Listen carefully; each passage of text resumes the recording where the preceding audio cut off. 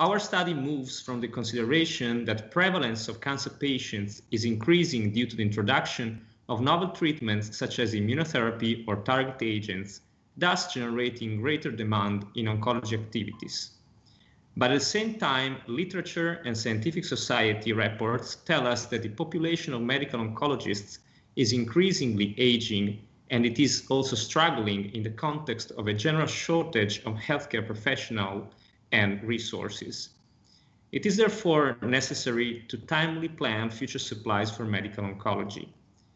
In this context, the aim of our study was to estimate first what is the medical oncology workload generated by any new cancer patient referred to our oncology department over the following 2 years. This is a retrospective single institution study conducted at the oncology department of the University Hospital of Udine in Italy. Our institution is reference for the oncology care of an entire Italian region. We used an accountability software to retrieve data on the number and type of oncology clinical episodes generated by any new patient referred for first consultation between January 2012 and December 2017. Patients without a second clinical episode within 12 months were excluded.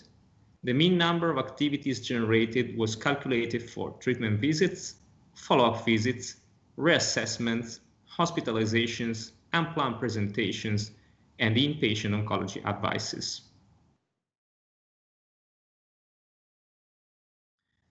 Well, we have analyzed a total of 8,748 new cancer patients that generated more than 98,000 clinical episodes.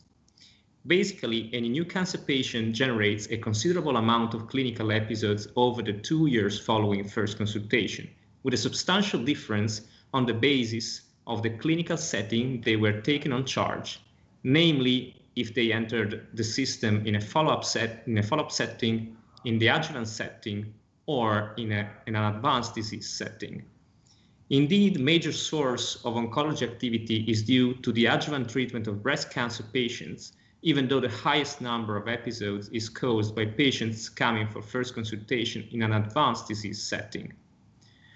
The mean number of episodes generated by a patient taken on charge in a follow-up setting is about 3 episodes over 2 years. This number rises to 10 activities in the adjuvant setting, and it becomes about 17 in the advanced setting. Moreover, we have also presented this data by type of clinical activity and also by cancer type. For future, we are trying to estimate the workload generated by immunotherapy compared to conventional chemotherapy, or the one generated in modern times compared to past years.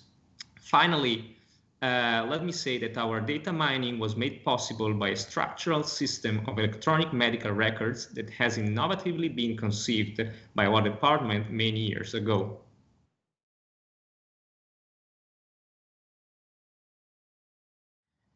In conclusion, the amount of clinical activities generated in the following 2 years by any new cancer patient is considerable, and it is the highest for patients taken on charge in the advanced disease setting.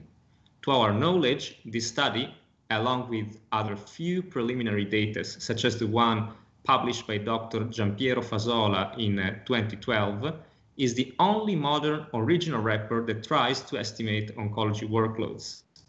With our study, we want to highlight that the first step towards planning future reorganization of sustainable medical oncology is to be able to quantify the historical load of activity faced by oncology departments and possibly forecasting future needs.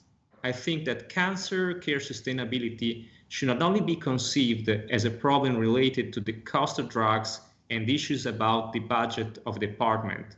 Indeed, due to growing prevalence of cancer and human resources shortages, future supplies should be projected on the basis of a better knowledge of processes and workloads related to cancer care.